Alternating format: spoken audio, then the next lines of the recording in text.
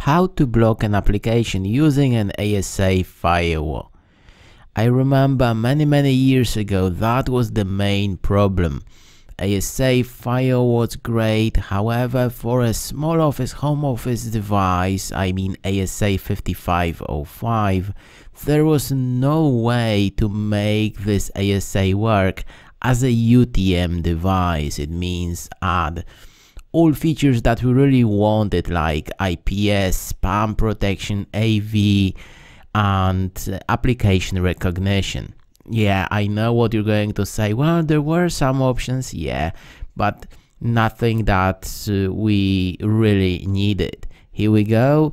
A few years ago, Cisco decided to release ASA5506 with FirePower. In this video, I want to show you how easy it is to use this option to block an application of your choice. So I am connected to a test PC. I have a test virtual machine running over here, and I want to block TeamViewer. Have you seen TeamViewer before? A very popular application for remote access. And maybe we want to block this application. I will show you. This list is really long. You can block VNC, RDP, torrent application, web browsers, WordPress, and so on.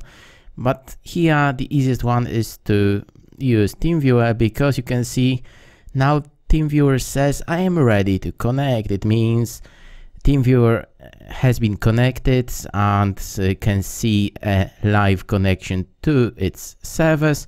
Now we will use ASA5506, create a policy and block TeamViewer. We go to configuration, ASA FirePower configuration, and here we want to create a new access control policy. You can see I have 2 or 3 policies in place. That's fine.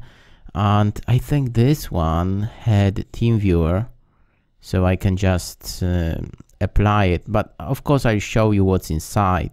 Here is my test policy. As you can see, I have one rule only that says TeamViewer should be blocked. That's it. How can I add a new rule? You just click here, add rule, and you will see a really long list of applications that you can go for. I'll show you. RDP, Remote Desktop Protocol.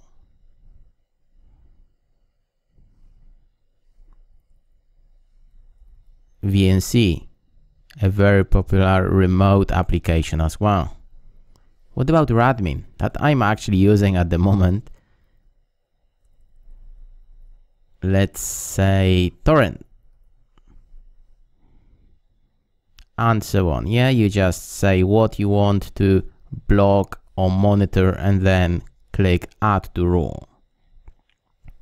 Here, as you can see, I have TeamViewer. I say whatever, I don't really care, I just want to block it.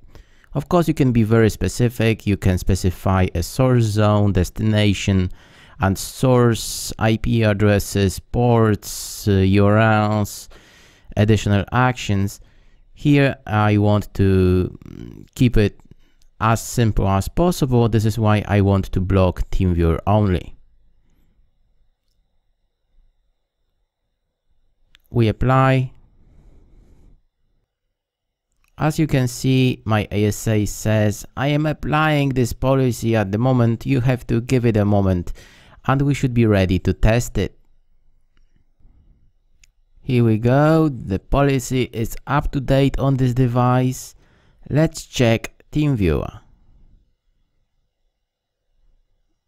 Okay, it's doing something. Here we go.